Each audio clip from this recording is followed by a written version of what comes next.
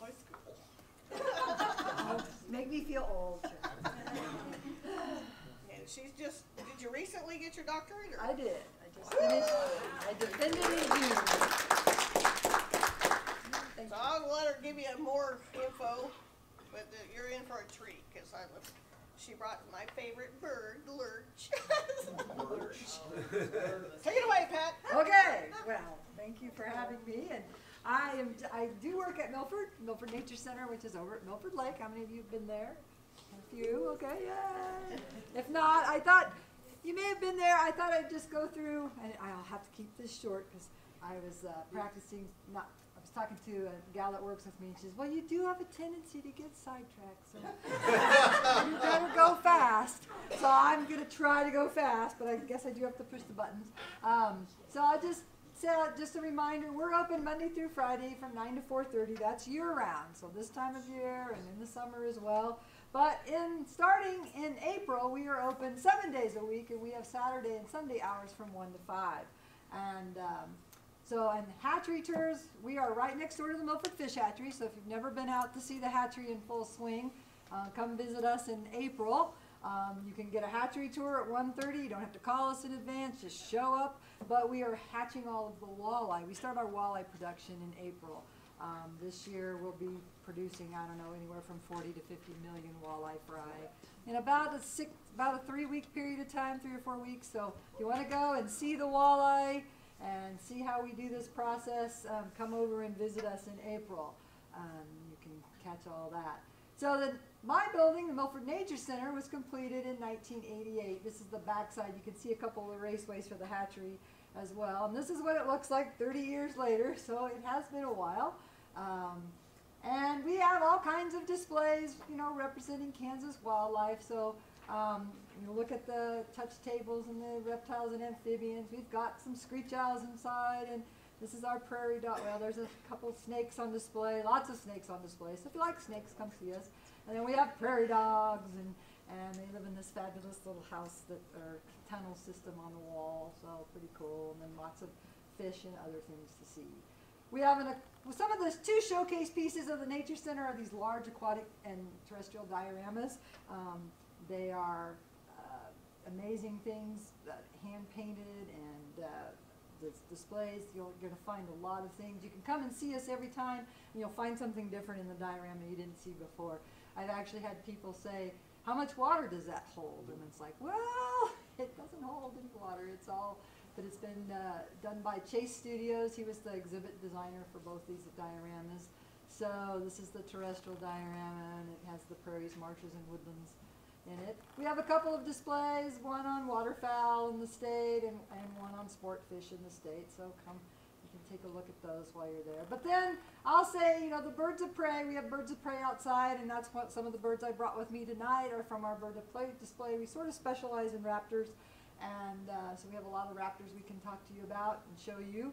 We also have a butterfly house, which is a seasonal exhibit. It's not climate controlled. We open it on Mother's Day, and I guarantee butterflies in there from Mother's Day to Labor Day. But beyond that, it just depends. And that has, I could tell you lots and lots and lots of stories about the butterfly house. It seemed like it would be a pretty straightforward and simple affair to start with. No, not at all. So it's been one of the biggest challenges I think I've ever had to try to overcome. But we do manage to have some. We set it up for 3 species of butterflies: monarchs, painted ladies, and black swallowtails, because those are all natives. We don't import any. We don't get any exotics, because then you have to get involved with the USDA. That's not fun. So anyway, we also have a bobcat display. We have a couple of bobcats that are there, permanent residents of the Nature Center, and you can come and peek at them. We have a nature playground and a picnic shelter attached to it. They're available for picnics and groups to use. Then the hatchery is next door. Anytime you visit, you can walk around the raceways and look in the raceways. But as I said, the hatchery tours are on Saturdays and Sundays at 1:30 in April and May, April and May. But if you want a hatchery tour with a group outside of that time, you can schedule with us. It's just that we only offer them on the weekends in April and May without calling in advance or anything. And we have a nature trail that goes around the outlet pond close to us.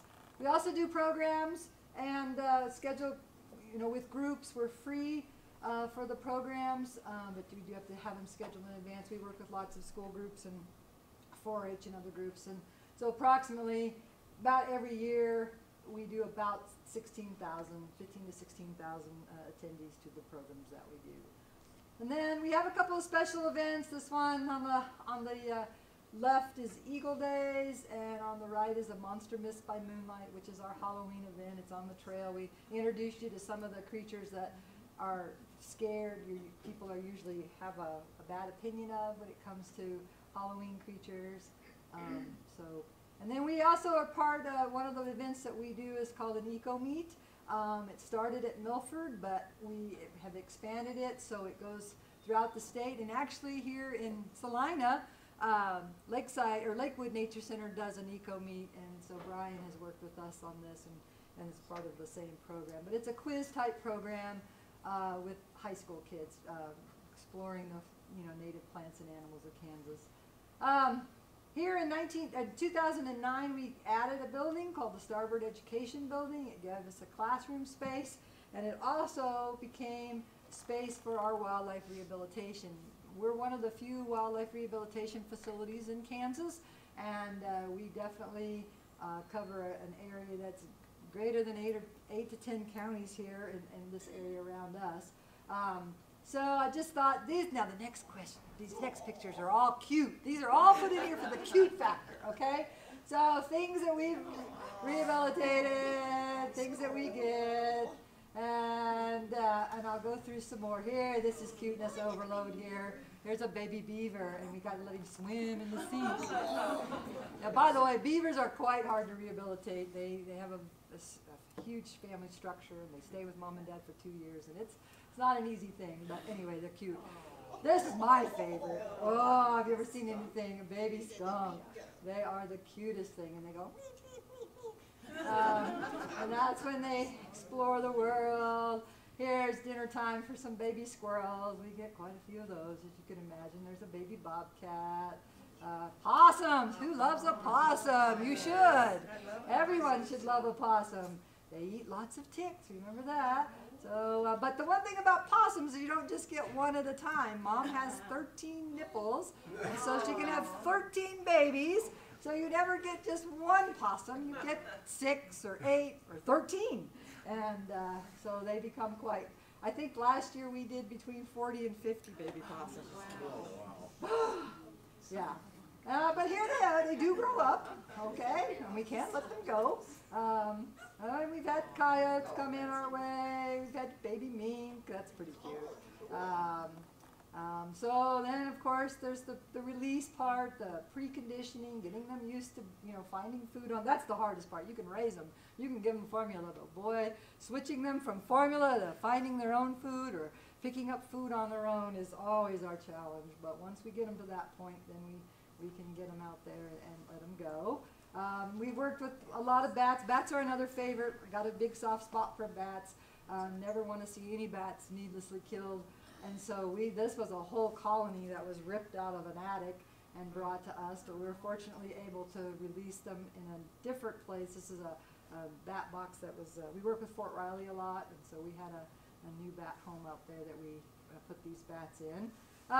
This is a picture of our flight pen, so that we have a flight pen that we can use for conditioning birds for release. There's a great horned owl in that flight pen. But I do want to say a little bit about this. This is one of the most exciting things I think I've been involved with in a long time. One of the biggest, you get all these animals that come in to your rehabilitation center, and you want to, oh yes, they're cute, and oh yes, but they're a lot of work. And my new mantra is whenever things come in the door, I'm like, put it back. Put it back, put it back, put it back, put it back. We don't want it, I don't say that. I don't say we don't want it, but I say put it back. But, and that has been what we have really made the commitment. It's a lot harder to do. It's not easy to put things back where they belong. It's hard to convince the finder that that's the best thing for the animal. But this particular case is a story about an eagle nest that happened in 2016. There was a nest, it was in Tuttle Creek, it was near Tuttle Creek. This tree had been struck by lightning, and it was on fire. And it had been smoking and we knew it was smoking, but there's not much you can do about it. And we were just hoping for the best. We were hoping that the fire would extinguish itself, it was smoldering from the base of the tree, and that everything would be all right. But that is not what happened. So the tree collapsed on a Friday morning. We had known it had been smoking since about Monday, and there were 2 tricks brought into us. Here they came with 2 tricks in a bag. The U.S. Fish and Wildlife Service was like, oh, this can't be good. And so here they were, and they said, yeah, the nest fell down today. And I said, we're going to put them back. And they're like, well, how? And I said, we're going to put them back. So I started with Westar. You have to know somebody in the power companies. They're great. Westar Energy, which is now Evergy, they have been a great partner with us in putting a lot of these birds back. And so we got them on the phone, and we made a lot of phone calls, and we found a crew, and they said, sure, we'll try it. So they started, you can see this in the bottom corner there, they're constructing. We picked a new tree. It wasn't like the tree that the nest had been in. It was an oak tree, believe it or not, but it was the closest tree that we could get our bucket truck to and have access to and make this work. So we were hoping that this was going to be the right thing to do. So that you can see that nest they built.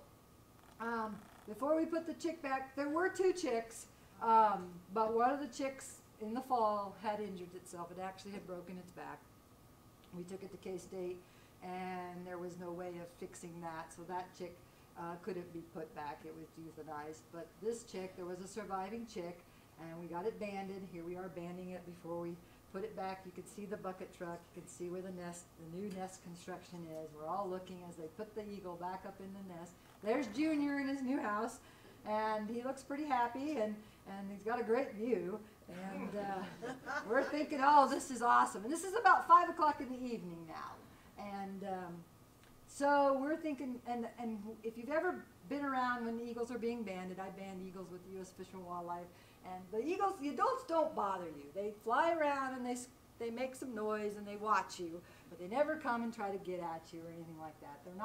They just sit and wait. And these 2 adult birds were around. They were in the area, they were flying around.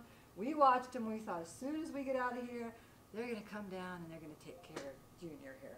Well, that's not what happened, unfortunately, but it took so we waited all that night. We thought, oh, that's not good. They never came back. The next morning, usually early in the morning, the eagles are most likely to come back to the nest and feed the young. They didn't come, but around noon, this is what we saw. And there's the adult coming back, and they both came back and of course tended that chick, and they ended up successfully fledging that chick.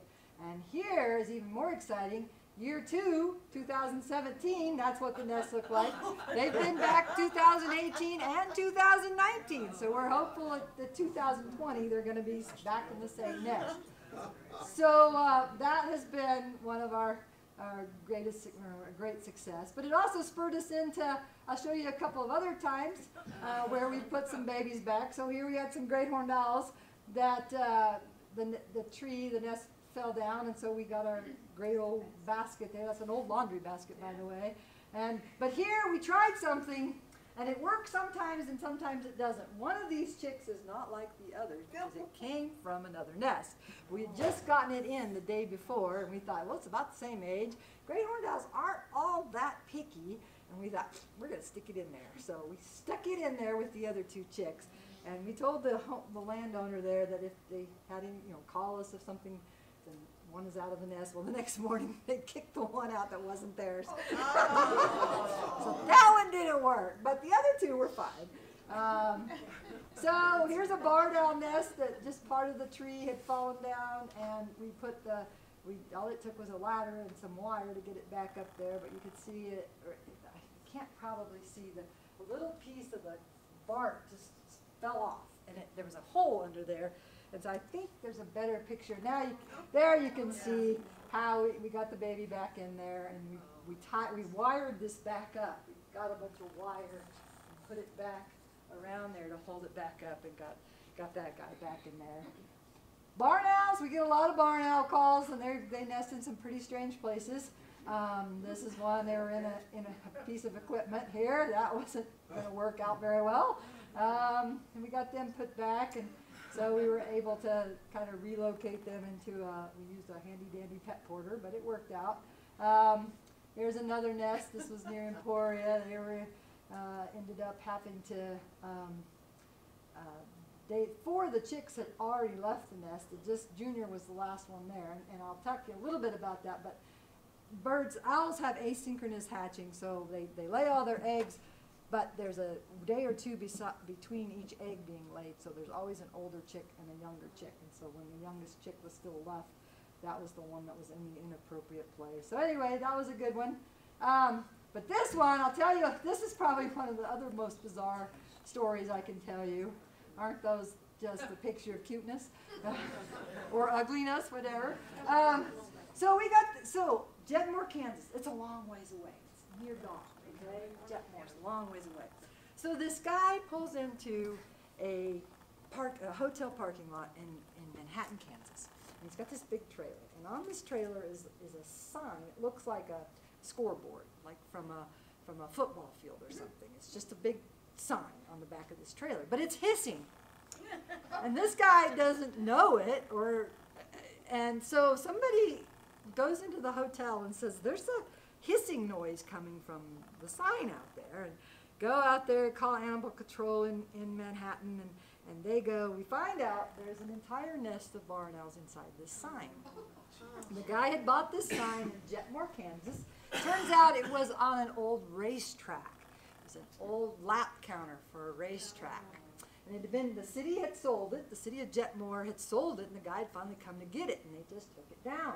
And nobody knew there was a barn owl nest in it. And so, and I said, we're going to put him back. and that was a lot of work, but it worked. I mean, it was a good thing. So I called Jetmore. How hard can this be, right? I called Jetmore, and I get a hold of this lady, and I said, I have this really strange story. I said, where could this have come from? And she said, I'll call you back. I think I know. She calls me back in about 15, 20 minutes. She says, yes, I know exactly where that sign was, and I know when it was sold, and the guy came and picked it up. And so I said, so who's in charge of, maintenance, or who could I talk to? And she put me in charge to talk to this guy in their city department. And I called him up, and I said, look, if I bring these back, do you have a post hole, do you have a hole digger, and can you place a post? He goes, yeah, I suppose so. I said, okay. And if I bring a box, can we put the box on the pole? And we could put the pole right back where this sign was? He goes, yeah. So I drove out there. By the time I got there, so he had put the post up. He set the post. And so you can see us, the truck. And when I got out there, I had this crazy idea that maybe somebody could drive out there and kind of check on him every once in a while. Once I got there, I'm like, no, there's no way. And we get this pole, and we put this box up on, you can see us putting the box up on the top of the pole, and we put the guys in there. I put a bunch of mice in there in case Mom didn't come back. And I was really doubting myself because once I sealed the lid on this, it was either going to work or it wasn't going to work. And there was no going back and checking on them later and making sure. But good news, because this guy, he was out there like 2 days later, and he saw Mama fly out of the box. Oh. So she did come back. We had put little spots on them so we could tell them apart. That's why they have pink and blue on them. They have pink and blue and other colors so we could tell them apart. And so anyway, that was one of my favorite stories. But we got those barn owls back where they belonged, and Mama's using. I don't know if she's still using the box. I kind of hope she is. And then bats, baby bats, we actually end up with a lot of baby bats, and they're pretty dang tiny, and so they give you an idea. But we had a nest, well, we ended up putting the babies back in this, and putting them back, and Mama came back. You can reunite bats with their babies, and you can reunite a lot of animals with their babies, and that by far is the way to go. But anyway, this was just a few of stories I thought you might enjoy, and that is all of the slides I brought to talk about. But so yes, rehab is a really big part of what we do, and because of the rehab, we have a lot of the raptors that we can use then for programs. Either they are non-releasable for one reason or another. Oftentimes they're imprinted, or sometimes they have wing injuries and they can't can't be released. So I brought a couple of those birds with me tonight, kind of to, I guess we could turn on the lights now, and I can introduce you to a couple of the birds I brought with me. So what was my logic in the birds I brought? Well, there might not be any logic, but I brought the owl because it has a heart-shaped face. And what month is this?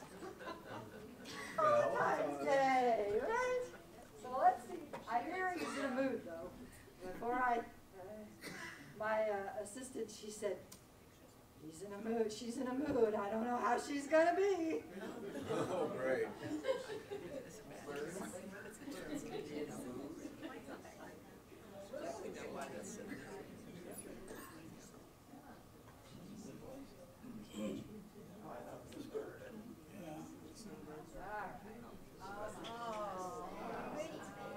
So we thought we would bring one of my favorite owls, I guess, and I like to call this owl the Cadillac of owls.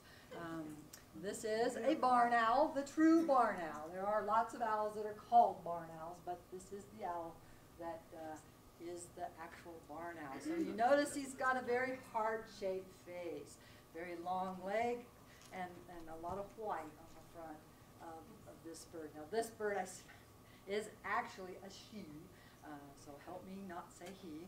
Sometimes I get back and forth. So a male would have a pure white breast and wouldn't have the spots that you see, like the flecks of pepper on the breast there.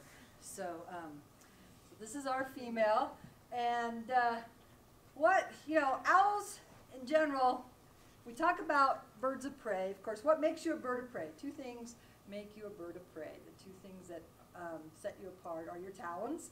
So these talons that are used for grabbing a hold of their food. So you can look, this is from an eagle, and you're welcome to come down here and look at this bald eagle foot. So birds of prey have talons on their feet, and they have sharp beaks that are designed for tearing. So they have a point on their beak that comes down to a sharp point. So if you look inside a bird's mouth, you notice there aren't any teeth. Birds don't have teeth. Teeth have been reduced in the bird. And believe it or not, your teeth and jaw structure and muscles that support your jaw actually adds quite a bit of weight to you. So if you want to be lighter weight, reducing your teeth and having a beak do all the job of your teeth is a good thing if you're a bird. So the birds, that's what makes them a bird of prey. Now owls, when you get your bird book out, you guys are all birders, you know that the owls are not right after the hawks and the eagles, right? There's a difference. There's 20 pages or 50 pages in between the two groups, because owls are not just simply nighttime versions of a hawk or an eagle. Owls are very different, and everything about an owl is different. The shape of their body, the way they, and so owls have what we say eagles and hawks and owls have convergent evolution. They develop the same tools because they do the same job. So a raptor, a hawk or an eagle that eats using talons is the same as an owl that uses its talons to catch its prey, its mice. So this is an example of convergent evolution. So what's different about an owl? Owls have a couple of things that to really highlight that nighttime vision. They are nighttime, they're nocturnal, they hunt at night, so they have eyes that are designed for seeing at night. Their eyes are packed full of rods. Okay, inside your eyes you have both rods and cones. Cones let you see color, rods let you pick up light. Get rid of most of your cones and you can have a lot more rods in your eye, and you can see a lot more, you can detect a lot more light. Doesn't mean they can't see color, but they've given up a lot of their cones in their eyes in order to have rods to see light. So how well can an owl see? It's kind of hard to put in terms that we can really understand, but there is one study done that said an owl can spot a mouse 3 to 4 football fields away, so that's like 400 yards, okay? They can do that in the light produced by a single candle, or 1 candle foot of light, okay? So that is not very much light, and so on the darkest night, you don't need a moon out. You can get by with lots of just starlight, you can see just fine. But besides having that great, and everybody asks, well, why do you have a grapefruit up here? Well, that's because if you were built like an owl, so here's the skull of an owl. The other thing you can notice about the eyes, you see how big they are. You also notice there's a bony ring around those eyes, and the eye is stuck looking forward. So if an owl wants to look over here, he has to turn his head to look over here. He doesn't have the ability to roll his eyes in his socket like we do. There's no room for muscles. Okay? There's no room for the muscles to be attached, so the owl has to turn his head. He can turn his head 270 degrees, which is 3/4 of the circle, farther than any other animal. But if you were built like an owl, you would have to have eyes the size of a grapefruit. Compared to your skull. So if you were in the same proportions as an owl is to its body, then you'd have great big eyes. All right. So the barn owl actually belongs to a little bit different group of owls. It's the only member we have in North America. And so look at this owl. His eyes aren't going to look near as big as they would on, say, a gray horned owl or a barred owl or something like that. They still have that great acuity. They still have the larger, lots more rods in their eyes. But their eyes, they are stuck looking forward, but they are not as large compared to their body as they are in some of the other owls. Now, what's the other thing that an owl has? The other super sense that an owl has is its sense of hearing. And they can hear, they actually use their sense of hearing to hear the sounds that an animal will make, especially high-pitched sounds. So the sound, squeaking of a mouse, that is something that is very much in their range. And their ears are actually lopsided. So instead of having their ears equal on both sides, they have one ear higher than the other, or one ear slightly larger on one side than the other. And that helps them to triangulate. So when they hear that squeaking sound, they can turn their head in that direction, they can go tilt their heads up and down, and they can zero in on that sound.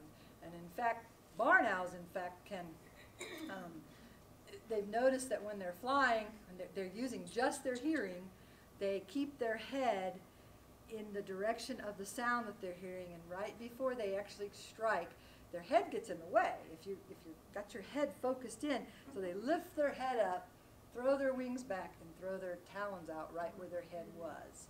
And that's how they can make an accurate strike when there's no light for them to see. So they do some pretty amazing things. The other amazing thing about an owl is he has silent flight. So besides just having this great hearing and this great eyesight, he has silent flight. They have special feathers on the outer leading edge of their wings.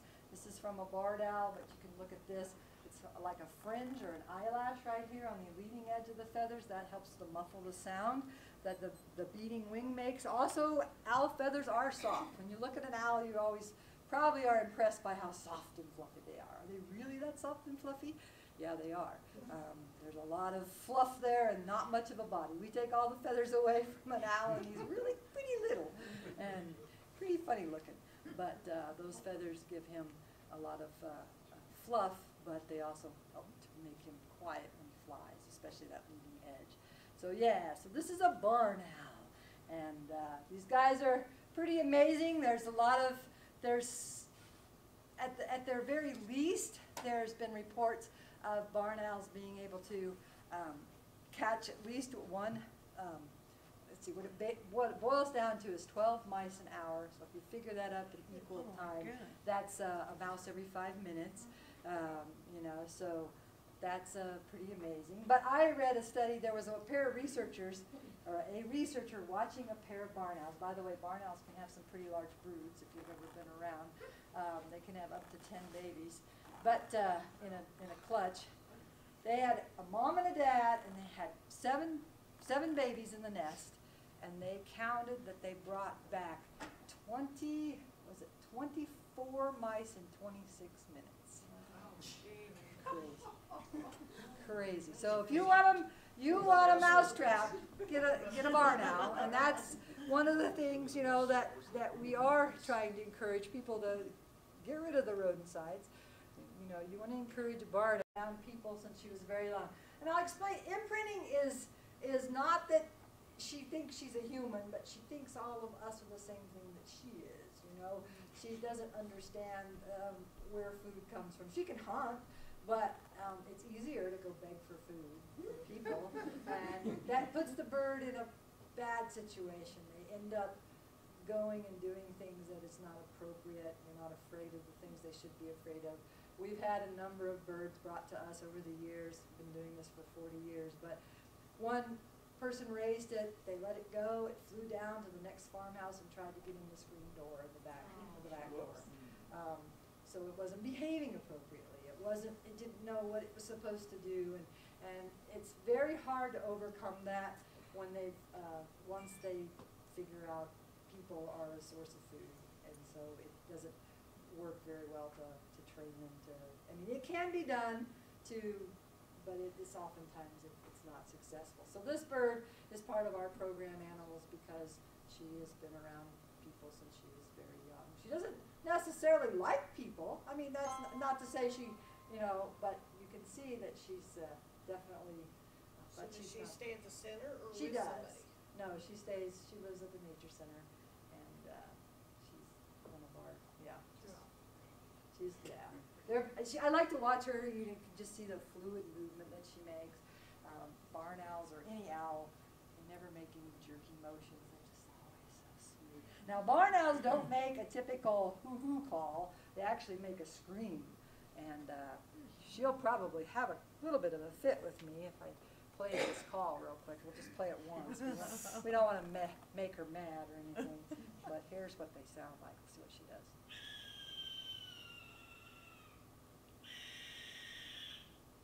So they don't really sound like an owl, and so there's a lot of and the youngsters, if you see them in a nest, one of the things that they do to she's not going anywhere. She'll sit back. So one of the things that they'll do with the youngsters in the nest is they'll hiss, and they like that, and they really make you think they're big and bad. And then you saw how cute they are. So you imagine that in conjunction with all that noise. So, any other questions about her? Yeah. How do they feed their young? I mean, with a beak that big, do they just throw the mice in there and the babies are able to? After a point, yes, but when they're really little, they're very good parents, and they take the time, they stand on it, and they pull little tiny pieces and feed them little pieces at a time. Oftentimes they skin it. So they don't feed them the skin at first. They feed them just the meat and the innards and things like that. And then as the chick grows, they start getting more. And after a point, mom just brings, or dad, brings the food, drops it in the nest, and lets them go for it. And that can be good. It can be bad because sometimes if you're the littlest guy in the brood, you might get out competed. You might not get enough to eat, and you might not survive. But if times are good and the parents are having a good time hunting, then they'll raise them all. So, okay, yeah. Aren't snowy owls diurnal? Snowy owls can be. They're more diurnal than the barn owls. Barn owls do tend to be nocturnal. There are some other diurnal owls like burrowing owls, for example. They are out more active. So owls in general, you can't make a blanket statement. We like to say owls are nocturnal, but not all owls are nocturnals, and some are crepuscular and some are diurnal. And so, I mean, there is a lot of variation, but in general, they tend to be, the barn owls. What's diurnal mean? Diurnal means you hunt during the daytime and you sleep at night like we do. Crepuscular means you like to be most active during dawn and dusk, so low light level conditions. And there are some owls that prefer that. So I heard the color of their eye will tell you what they are, if they are nocturnal, diurnal. Is that true? Kind of. I mean, I don't think it holds true for all, I don't think it's a blanket statement for 200 kinds of owls, but in general that does sort of work. Yeah. Can you successfully create nesting habitat in town for owls? Yes, in town for some owls. Barred owls, for example, and screech owls. Screech owls are a perfect example for a nest box to put up in town. They're small owl, only about 8 inches tall. They use the same size box as a kestrel nesting box. It's just where you put the hole and how big you make the hole. It's really the same size box. And screech owls are common in cities because they eat mostly insects. So they have plenty of food to eat, and they'll eat a lot of, like when we get baby screech owls in the summer, I'm going around and I'm getting all the June bugs I can find from my garage. I'm sweeping up piles of them. I'm going to my neighbor's house and getting all the June bugs I can get. I'm like, give me your June bugs. And then I turn my back porch light on at night so they bzzz, they hit my house, and I go collect them because I have babies. I have babies to feed. Does the owl migrate? Some owls do and some owls don't. It really kind of depends on the owl. Barn owls are not big migrators in the northern parts of their range. One thing about barn owls is they're not unique to North America. They are found in Europe and and northern Africa and in Asia. So they have what we call a holoarctic distribution. So take the equator and go north of that, you're going to find barn owls throughout the northern hemisphere. And so they are, so you will see mentions of barn owls, for example, in Shakespeare. And actually, it was a bad thing to have an owl land on your roof in the Middle Ages. It was supposed to be a harbinger of death. And so it was said that if an owl landed on your roof, someone in the house would be dead within 3 days. You know, nice. But in other cultures, there was, an affinity, it was a good luck thing. And there are many Native American tribes that have different beliefs about owls as well. So there are a wide variety of beliefs about owls in general. But yeah, some migrate, some don't. But barn owls don't migrate here in Kansas. But in their northern ranges up towards Canada, they might move around some because of the cold. So let me go ahead and put you back. You did pretty good for being in such a bad mood today.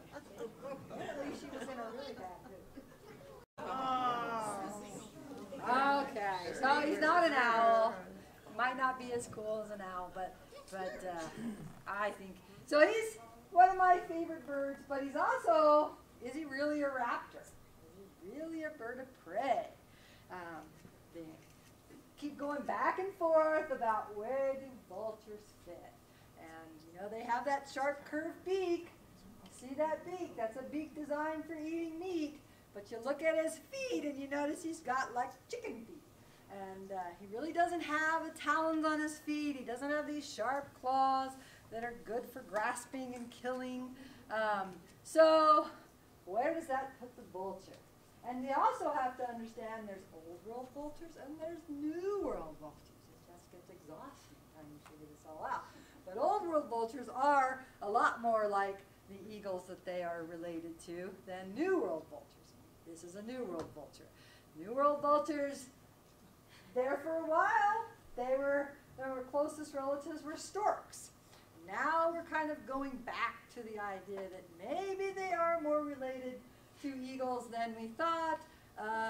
There's a lot of genetics being done with birds, as you know, with classifying birds. And so the more genetic studies that are done, the more it can tell us about how they relate to other birds, the clades and things like that.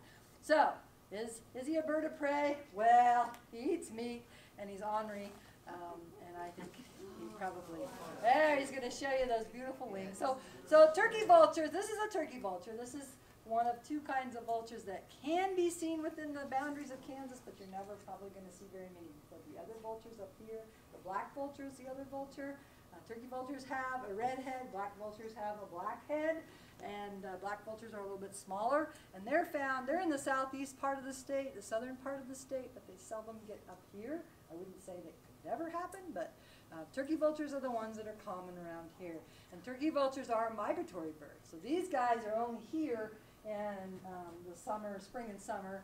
And it's already February. I bet by the middle of March we'll probably see some of our first turkey vultures back up this way, especially as warm, if we get some good warm weather. I'm usually in February I head down south to a meeting, an annual meeting that I go to, and it's usually in the south. And it's you always see turkey vultures in the end of February when we go down to Texas or in Oklahoma or someplace like that. So turkey vultures are here. They leave Kansas at about the first part of November usually, maybe the end of October, depends on the weather. They don't like Kansas when it gets cold because, believe it or not, it's their feet that get frostbite very easily. Notice they have this bare leg. So turkey vulture is a scavenger. He's Mother Nature's garbage crew. There's not another bird out there that's as well adjusted for eating carrion or dead things as this guy is. If you look, you can see that he's got a great big hole in his beak. Look all the way through, you can see to the other side. Of course, animals that have a big schnoz usually means they have a pretty good sense of smell. And that's true for this guy, except he's a bird. How many birds do you know that have a good sense of smell? Very few have a good sense of smell. There are a few, and we're starting to learn more and more about birds and their sense of smell. But in general, we've believed for years that birds don't have a very good sense of smell. The exceptions is the turkey vulture here. He can detect the sulfides from rotten meat, and that is how he finds his food, or oftentimes that's one of the ways he finds his food. He has good eyesight. He can spot something dead from a mile away. Wow. So it's not that he can't see it, but he uses his sense of smell to help him tell if it's something he wants to eat or not. Because his beak, while it's sharp, it's not strong. He doesn't have the ability to rip something apart. And so he has to let it rot for a while. And then he has a better chance of getting it. Now, if you're going to eat something like that, you're probably going to get kind of messy and dirty. You don't want to be dirty or messy because that's not healthy. So vultures don't have feathers on their head in order to stay clean. And the common misconception is that a vulture is a dirty bird, but he's really not. Vultures spend a lot of time cleaning themselves. They have lots of ways of keeping themselves clean. One of the things that they do, have you ever seen them sun themselves on a summer morning up on the top of a barn or a hay bale or something like that? These dark feathers get very hot when you sit in the sunlight like that, and it helps to rid them of parasites. Another thing, this is a lovely, lovely little tidbit you can share with your friends at brunch tomorrow. Vultures poop on their legs. The reason why their legs are actually pink, but you'll never see a vulture with a pink leg because you'll see that they're always whitewashed. That's because they poop on their legs. That helps to kill any bacteria that they might get from standing on top of a carcass or something else. So there's all kinds of great things that vultures can do. So that's why they are always whitewashed like that. The other thing that's lovely about a vulture is how many people have ever gotten too close to a vulture? Who knows the secret that, how does a vulture defend itself? Any ideas? Well, I heard it. Projectile. Projectile vomit, that's right. So if you think it smells bad the first time they ate it, you don't want to be around when it comes up. And I'll give you a little clue here. Because of that, they get carsick very quickly. So it can sometimes be fun to take the vulture to a program. Because he doesn't always keep down. We've learned over the years that if we're going to use him in a program, don't feed him until you're done with the program, and then you can feed him. So he's ready. He'll get fed tonight when I get back, because we didn't want to have to stop and change the papers in the pet program. I will tell you a story. I went through a drive-through one time. I'm nose blind, of course, now after all these years. It doesn't bother me, and the program was the Unhuggables, which is the skunk and the vulture. And I drove through this McDonald's drive-through and have the skunk in the back and have the vulture in the back. And I'm not thinking anything about it. And the girl hands me my bag, and she's like blows backwards. And I'm sure she's still telling stories about that. Wow, like that state vehicle that came through here. This lady, it stunk like crazy. And she was eating in it. But anyway, I didn't have to go back through there. It was some town I never go to again. But, so yeah, he can be kind of a smelly guy sometimes. But let me show you, see those 6-foot wingspan? So he has about a 6-foot wingspan. Makes him one of our largest birds in Kansas. So an eagle and a vulture have the same wingspan. An eagle is actually a bigger bird and a larger body. So who has the better wing load? Big wings, little body, who can fly better? Vulture. Vulture can fly better.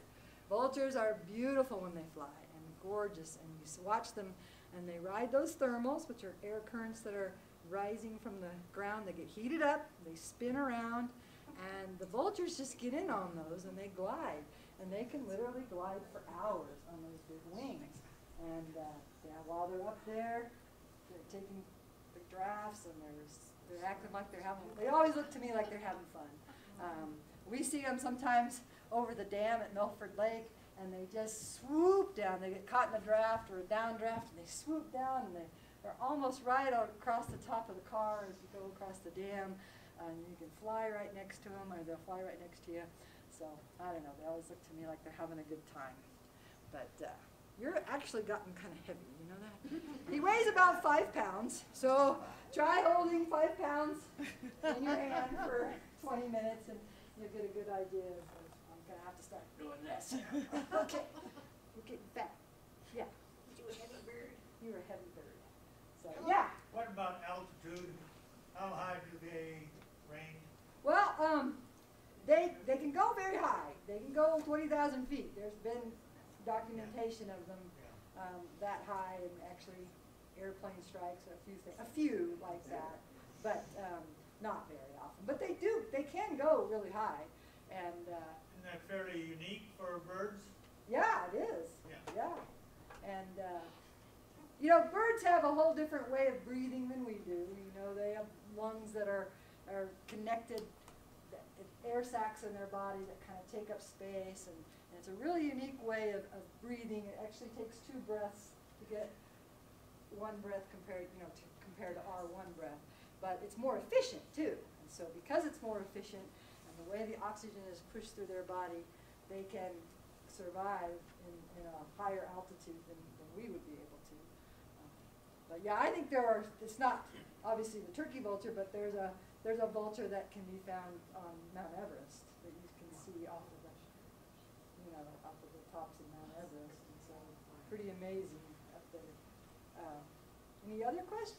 Does he speak? No, that's a great thing. Vultures are voiceless. They don't have a syrinx.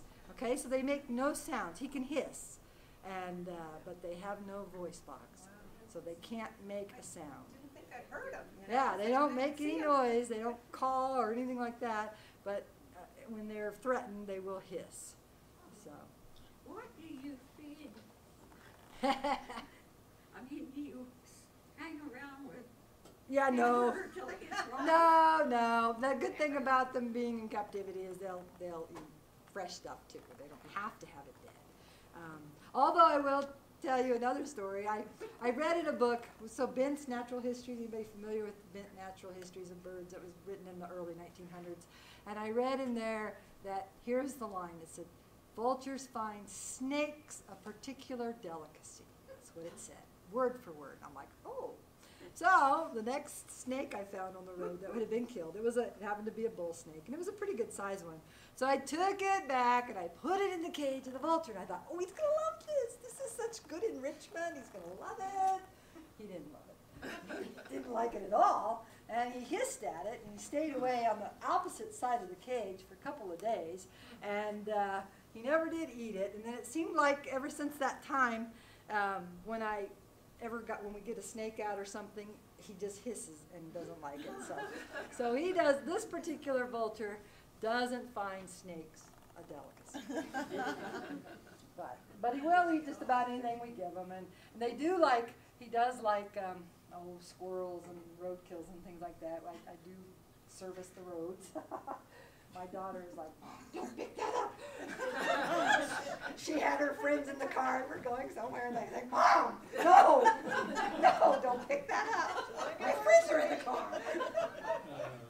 I tormented my kids.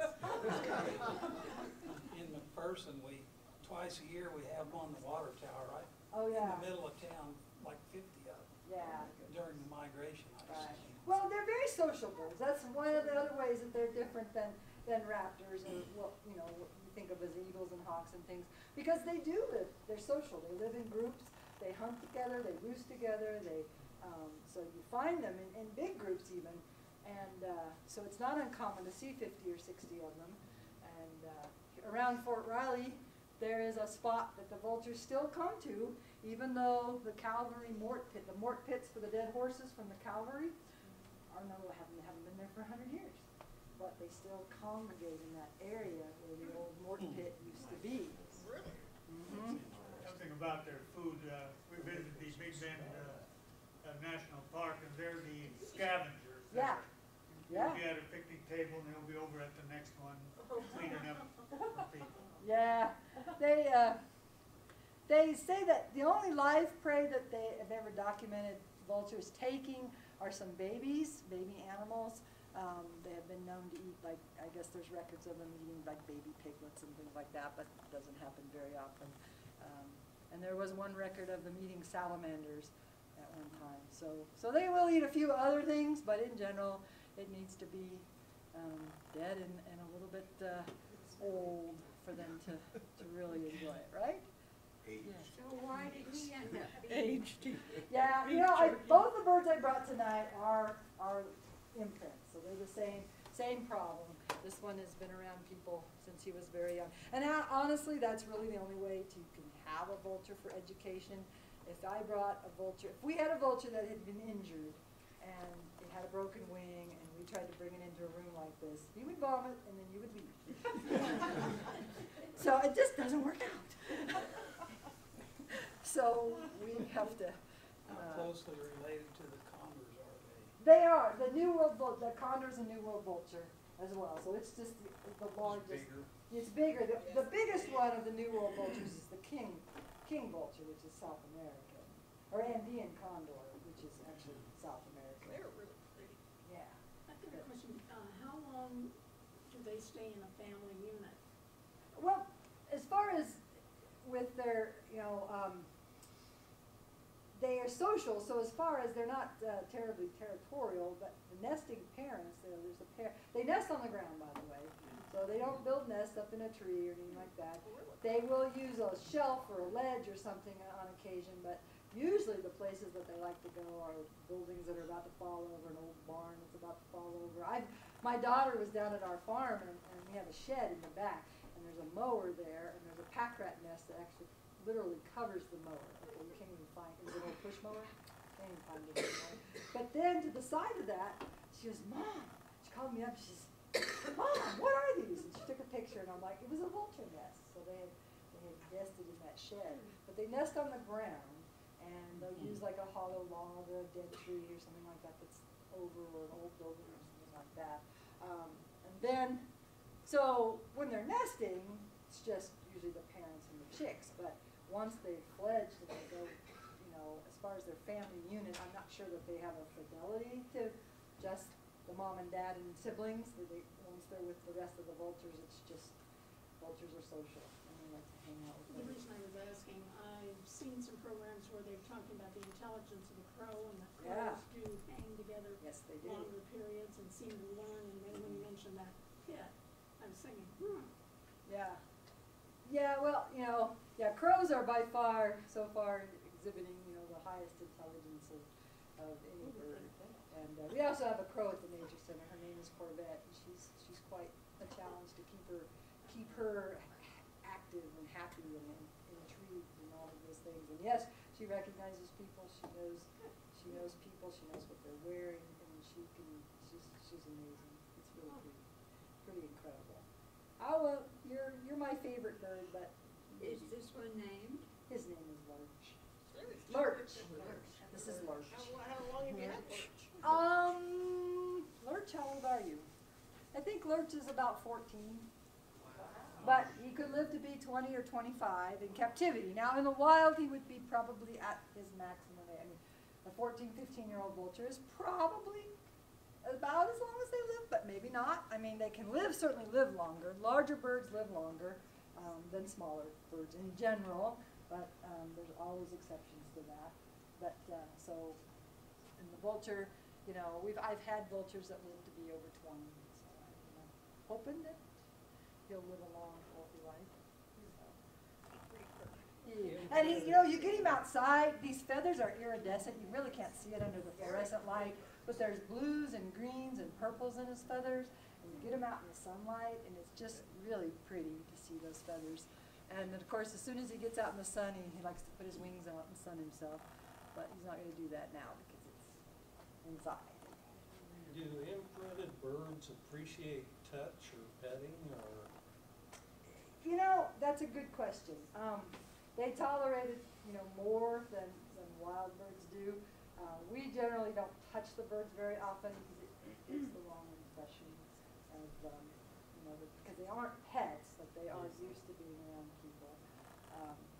So he doesn't seem to really, he likes to bite. And he likes to, he has a shoe fetish. So he's like, if you work for me and you're new, we send you into the vulture cage. Get out, all right, then you can stay. If you're not terrified of the vulture at your feet trying to untie your shoe, then it's okay. Check out your shoes. Yeah, they just have a thing for feet and shoes and shoestrings and things like that. So he can be a character. We have a question. Yeah. How do they protect their chicks? Well, you know, when you're too young to fly, you gotta have mom and dad take care of you, and what they do is they throw up on intruders. So if you get too close to them, they will throw up on you, and trust me, it's pretty nasty. And they aim for the face. It doesn't do any permanent damage, but they try to do whatever they can to get you to leave their babies alone. So yeah, it works out. They're my favorite bird. Yes, mine too. Yes. They are pretty. They're really interesting. So, if anybody, any other questions? I just brought a few things from the bird of prey box if you want to look at things, and a few pictures and Back to things. your presentation, and when you're going from trying to get them back in a nest or back in a box, Right. what's your time frame? How soon do you have to do that? You have to do it as quick as you can. I think it'll take a while to build that nest, isn't it?